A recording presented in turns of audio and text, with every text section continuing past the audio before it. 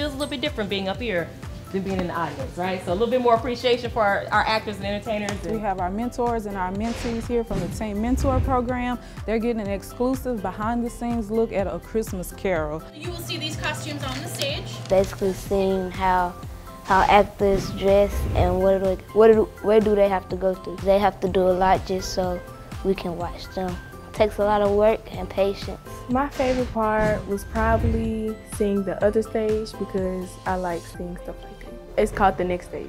Black box theater, they break fourth walls a lot more frequently. I feel like, especially with young people, people who haven't been exposed to the arts, they don't even know that they have this right at their fingertips to use everything that's in them to express themselves, to fit in, to stand out. I'm very passionate about that and giving them an opportunity to see behind the curtain on, even if you're not on stage, there's so many ways you can be involved. We come back on December 2nd for the actual show. I love to see Christmas Carol in action. Now that I got the chance to see like the behind the scenes and stuff, I really want to see more plays.